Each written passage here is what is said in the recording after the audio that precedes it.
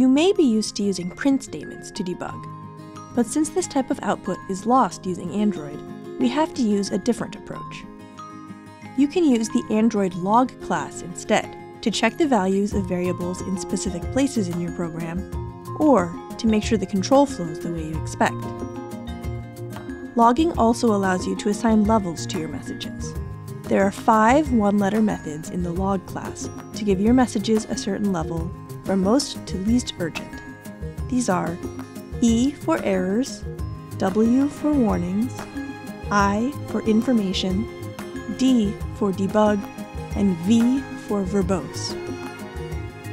When you assign these levels to your messages, you can easily filter them in Android Studio by urgency.